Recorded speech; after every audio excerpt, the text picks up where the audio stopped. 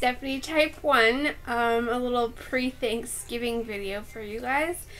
I thought I'd make a video on dual wave and square wave boluses.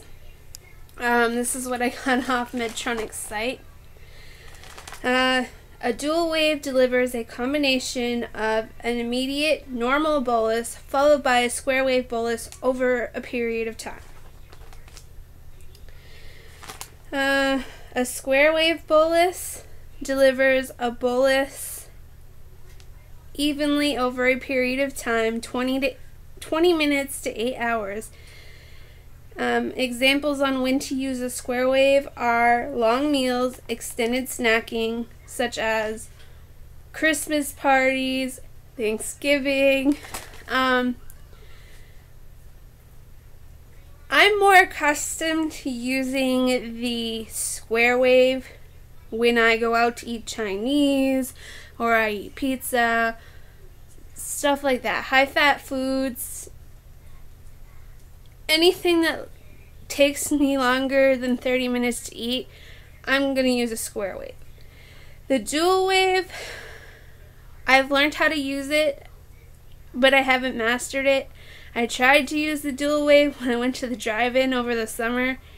That did not work out too well. I stayed in the 300s afterwards. I have better results with square wave. I mean, it's up to you guys, whichever one you use. Just remember that during the holidays, that you use these boluses. That's what they're there for. So yeah, happy Thanksgiving to you and yours. Don't forget to subscribe, comment below, like this video, follow me on Twitter, Facebook, Patients Like Me, Google+, also on American Diabetes, through Stephanie Type _1 because it wouldn't let me do type 1. And then also don't forget to tag me in things through hashtag Stephanie Type 1. Have a happy Thanksgiving and don't eat too much turkey.